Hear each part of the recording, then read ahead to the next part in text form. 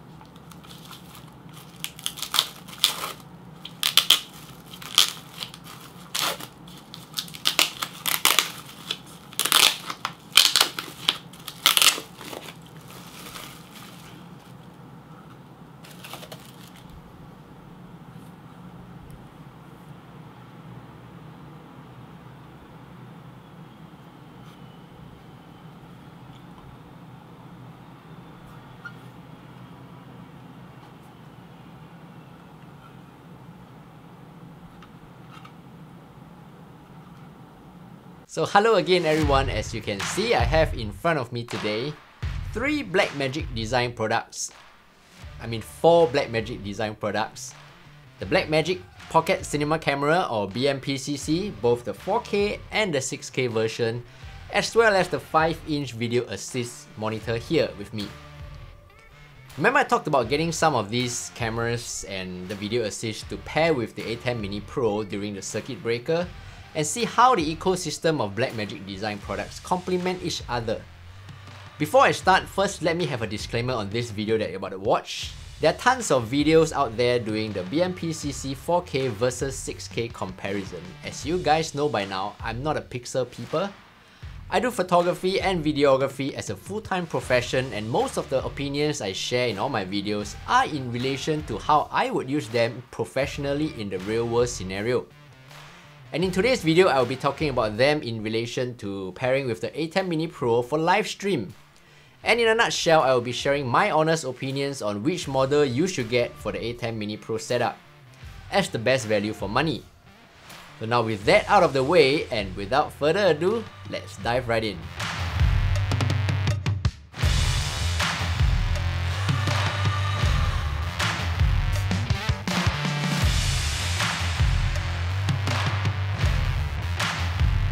I will be splitting this video into three parts, the first being a direct comparison of the BMPCC 4K versus the 6K model, and which one you should buy for your Atem Mini Pro live stream setup. And then I will do a first look on the 12G HDR video assist. And for the last part, I will talk about why using the BMPCCs and the video assists are recommended for the Atem Mini Pro setup for my live stream. So sit back, relax, and enjoy the video. So first up, resolution. The 6K model obviously shoots in 6K and the 4K model in 4K. But since we need to do an apple-to-apple comparison,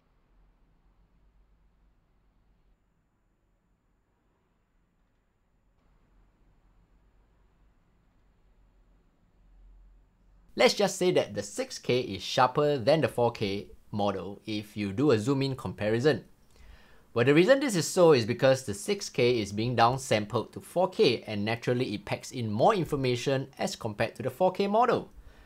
Well, we don't usually do a scaling of 400 to 800%, and if we plan to use both cameras for live streaming, as I've always recommended, the maximum resolution you should set for live stream is probably 1080p.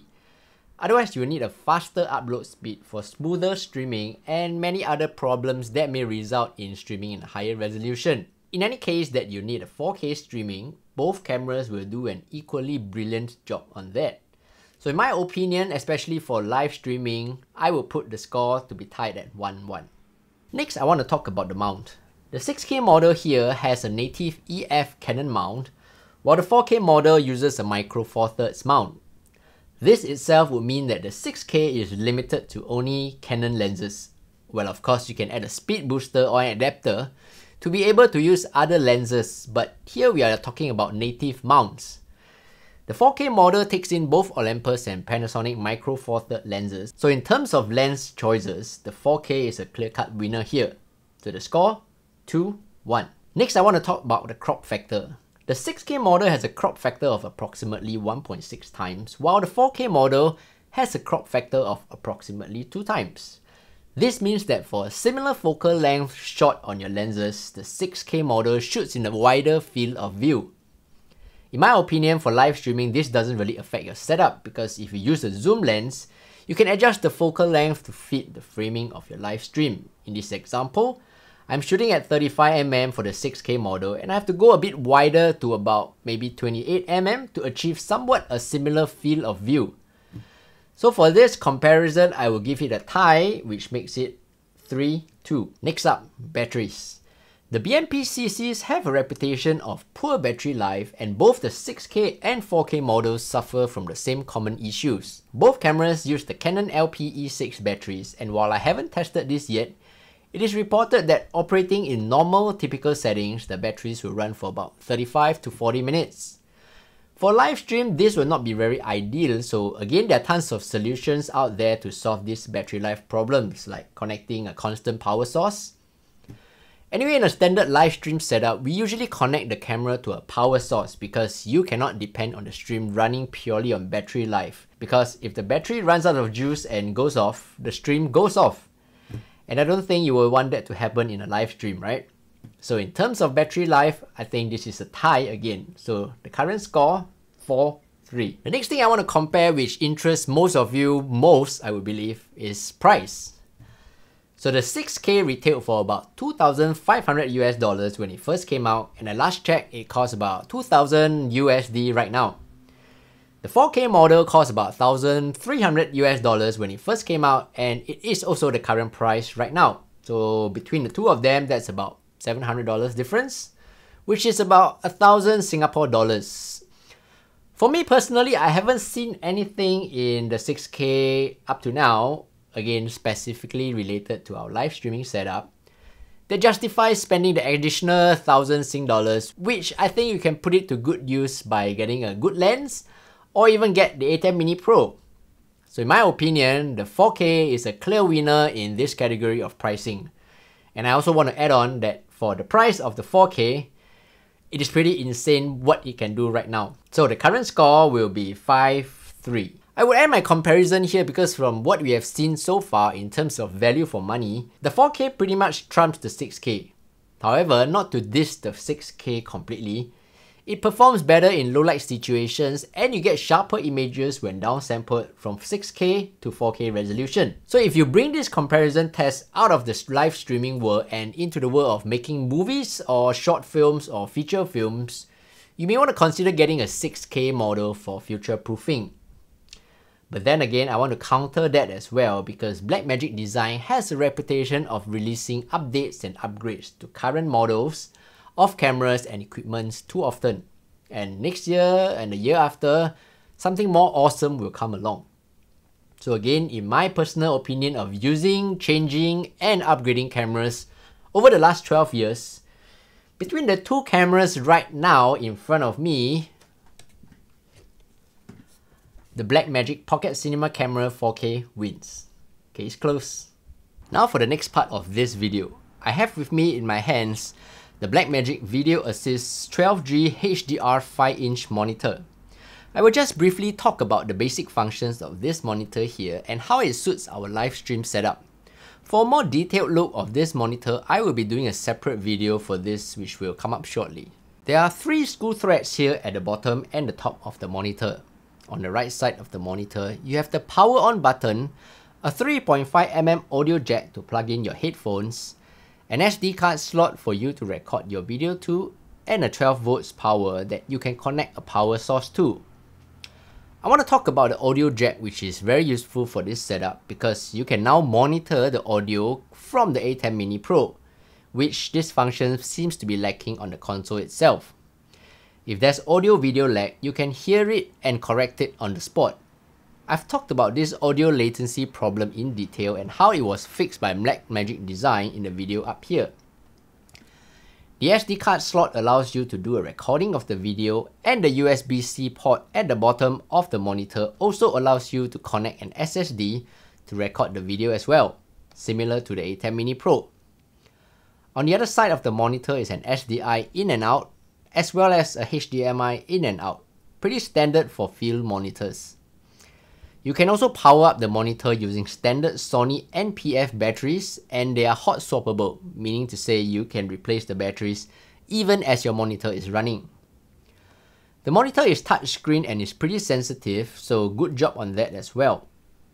My quick thoughts on this so far: I like that it has a recording function on the monitor so that when you do a live stream, other than the recording going on the Atem Mini Pro, if I know that the Video Assist is doing a recording as well, I will feel pretty secure and safe because then I will have 2 copies of the recording.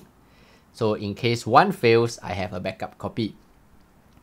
There are a lot of other functions within the menu, for example, codec options, zebras, focus assist, etc., as well as the ability to add in a LUT to the monitor to give you that cinematic look.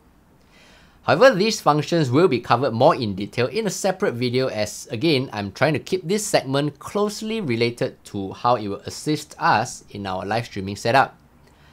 So my thoughts, this is a pretty good monitor with well-built metal parts as the casing and has a good weight to it.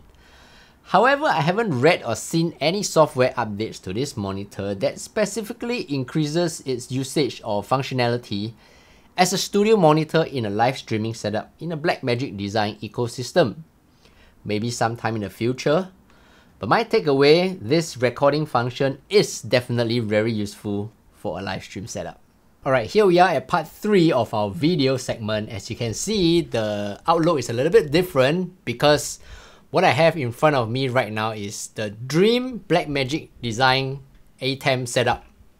Why do I call it the Dream Setup? It's because right now everything you see here is being connected using a Blackmagic Design product. So what I have in front of me, camera 1, is the Blackmagic Pocket Cinema Camera 4K. The one I have here, which I'm going to swap the view, is this one. Yes, this is a BMPCC 6K camera here. And you can see right here, which I'm doing a recording of the multi-view. As now you can see it's a multi-view. So this is the 5-inch video assist. And I have this connected. Let me change this. Yeah, I have my Atem Mini Pro connected. I'm recording right now, as you can see, into this SSD. So what happens is this Ethernet connection is being connected to my MacBook here, MacBook Pro. And you can see I am in the Atem software control. So let us cut back to 1. So what I have is the Atem software control, which you can see as I have more functions now. Okay, the latest updates, the recent updates to the BMPCC cameras have allowed the cameras and the Atem Mini Pro to communicate with each other. In the past, it was only one way, similar to my Panasonic GH5 and the Canon 5D Mark IV, which I use frequently as well. Those cameras are only one-way communication, meaning to say input from the camera to the Atem Mini Pro, and that's all. But right now, with the recent updates to the cameras, the BMPCCs, I think it's the update 6.9. With those software updates, now there's two-way communication, meaning to say I can control the cameras just using my Atem Mini Pro or the software control panel. So I'm going to do a quick one right now, as I have had problems setting this up because the BMPCCs are infamously known to have poor battery life. So right now they are running on the Canon LPE6 batteries and not on a connected power source because I don't have that right now. So yeah, I'm just going to jump right into it and show you. So for the most obvious change that you can see now is that the cameras now have a red light here when the camera is live. And the camera which is on standby or preview mode, which is camera 2 right here behind me, there's actually a green light here, which I'm going to show you. So there's a green light. And then when I cut to camera 2, which is here, you can see, I'm not too sure if you can see, but it's showing a green light on camera 1, which means that it is on preview mode. So what's so good about this is that, for example, if you have a presentation and you have two cameras, one probably is usual camera 1 showing a wide view, and camera 2 probably shows a side view, a crop B-roll of your speaker or your presenter, then he knows which camera to look at when. Exactly. See what's happening now?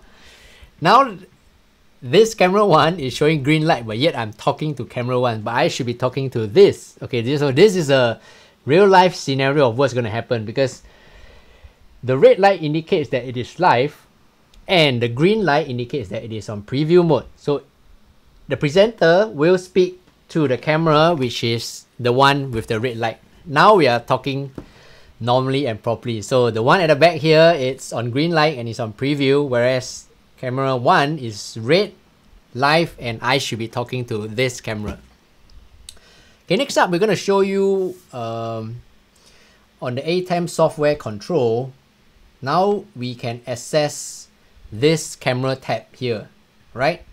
So many functions you can control with this. For example, this button, which I found it pretty useful because once I set up the camera to be somewhere away from me, this A button is the autofocus button. So when I click on this, it's focused right now. So I'm just going to do a quick example to show you how fast and accurate the autofocus is. So now I'm going to go to the camera and put myself out of focus. Right, you can see right now I'm out of focus. But with the click of this button, it automatically, very quickly, enhance focus and it locks focus on me. So also I'm going to do a quick run through of all these buttons. Basically this is lift, gamma and gain, alright? And as you can see now, cam 1 is on air, so the red panel is very obvious, so everything is showing cam 1. So the presenter or the speaker will always know to look at camera 1. Okay, for this part here, it's the DaVinci color corrector. You can actually expand it right here to do a bit of color change. As you can see right now, it's shown if you like purple or you like bluish, I don't know. So this can be corrected. This is something like a LUT being applied to the camera which is being broadcast live. So you can actually do an adjustments to your preference to make it look cinematic. Or you can just reset it here. So you have options like contrast. You can play around with contrast. As you can see here, right now what we're doing is live. Saturation, you can have more saturated or desaturated look. And the other buttons are pretty much self-explanatory. So there's also an option of tweaking this. As you can see, this is something like the curves control. What do you call that? You can control the curves. So what happens is if you tweak it up here, it's going to show very exposed, contrasty, over contrasty look. And if you tweak down here, it's going to show. So all these settings right now is pretty much the first time I'm playing with the Blackmagic Pocket Cinema cameras. So this again can be tweaked and set to your personal preference. So I'm just going to stick with I'm going to reset everything, and this is going to be the standard that you're going to see right now. So yep, with this you can come back and cam 2. So similarly for cam 2, if I want to do a cut to cam 2, which is the one right here, I can also tweak the settings here right now, as you can see, and probably do a quick autofocus to make sure that, yep, I'm correctly in focus. So yep, that's about it. There you have for the ideal Blackmagic Atem Mini setup. Again, camera 1 being the BMPCC 4K, camera 2 BMPCC 6K. Right in front of me is the Atem Mini Pro, connected to my MacBook Pro using the Ethernet cable and adapter. And of course, I have a SSD recording, as well as right in front of me the video assist, which I explained earlier. It gives me extra confidence because right now I have this whole streaming thing being recorded on my Atem Mini Pro. I also know that I have a backup copy of this recording on my video assist, which is being recorded to the SD card inserted in. So yep, I hope you enjoyed this particular segment. So there you have it, the ultimate Blackmagic Design ecosystem setup for live streaming, the Pocket Cinema cameras, the 12G HDR video assist, and of course the Atem Mini Pro. I feel that the BMPCCs were initially made to target the filmmaking industry, with lots of function like shooting in Blackmagic RAW, ability to add LUTs, as well as using the video assist as a great complement to such a great camera. But what really struck me, and hats off to Blackmagic Design, who probably saw an opening in the live streaming market, and especially in this global scenario and situation, and introduced a software update that made the Pocket Cinema cameras truly usable in the studio as a studio camera to complement the Atem Mini range of switches. I hope that in this video I have given you a quick idea of how these Blackmagic products complement each other so well, and how it can increase your live streaming productivity and quality. Before I end this video, I would like to say it really means a lot to me if you found any of the information in this video useful, and if you can give this video a like or share it with your friends, so it encourages me to continue making such awesome videos for you. On the other hand, if you hated this video or dislike it in any way, feel free to give me a thumbs down and let me know in the comments below what you disliked, so I can work on my future video content to bring you something that you like. If you want to learn more about photography and videography on this channel, or hear about the latest tech news or how to get the Atem Mini Pro working awesomely, like this episode, don't forget to subscribe and click on the notification bell. And as always, if you have any questions, please let me know.